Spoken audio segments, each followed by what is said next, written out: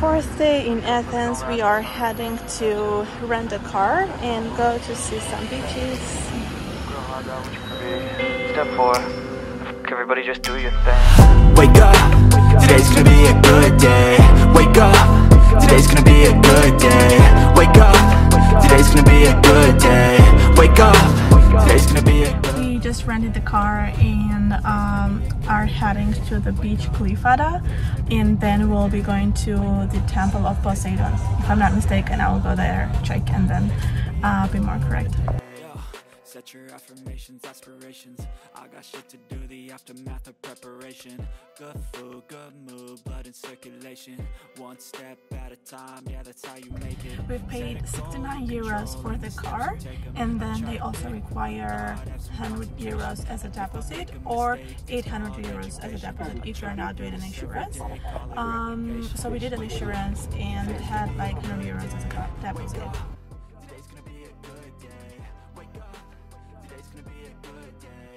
Glyfada Beach is found in front of the famous coastal settlement where many Athenians visit during the summer season. It is located 16 kilometers south of the city of Athens.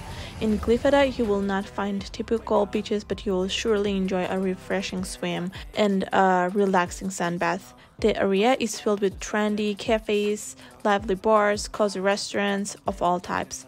Most of the beaches in Glyfada are public, but you may find some private beaches as well, which have an entry fee. The area is easily accessed by many local buses from the city center. In my head when I'm lost, yeah, so I'ma fake it till I make it. Positive thoughts are overtaken, I got patience. One day at a time is how you operate a cadence. A flow, you grow, you show yourself a foundation. Stay away from all the shit that causes temptation. I know that I like to do it cause it's sensation. I live my life in my head like a narration. Don't expect greatness, do my best, man, I'll take it. Wake up, today's gonna be a good day.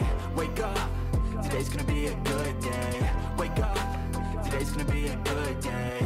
Wake up, today's gonna be a good day. Wake up, today's gonna be a good day. Wake up, today's gonna be a good day. Wake up, today's gonna be a good day. Wake up, today's gonna be a good day.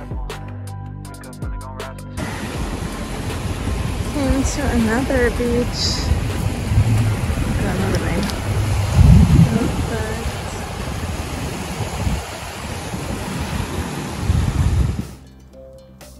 Although Athens is famous mainly for its sightseeing, there are many beautiful beaches to explore.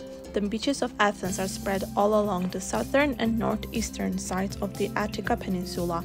Many of the beaches are accessible by bus, but for ease and peace of mind, renting a car would be a great option.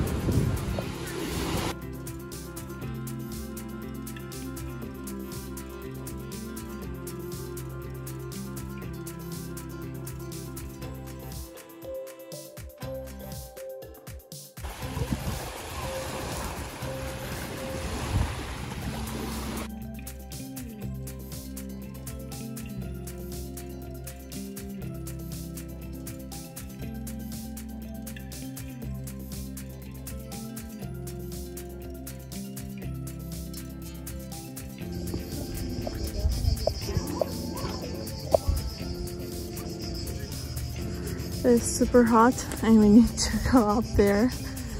Oh, the beaches.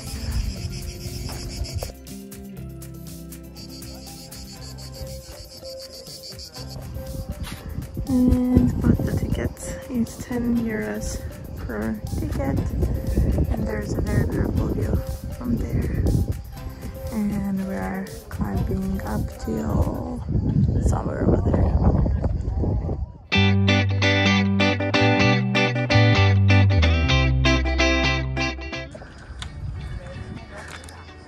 It appears to be not that far, like 10 minutes, 5 minutes of walk. But the beauty from here, the view from here, it's absolutely worth it.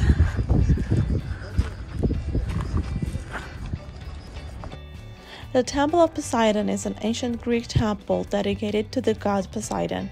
Built in the 5th century BC, the temple is in the typical Greek hexa style. The whole temple is constructed through a white marble. The Temple of Poseidon is one of the most majestic temples in the whole of Greece. It is about 70 kilometers out of central Athens. The Greeks considered Poseidon to be the master of the sea. Poseidon was of a particular relevance and value to the Athenians. The temple is located approximately 200 meters above sea level on the edge of a rocky cliff, offering stunning views of the Aegean Sea during sunset. The temple originally had 38 Doric columns, of which 16 are standing today. 4 of these columns were re-erected during the 20th century.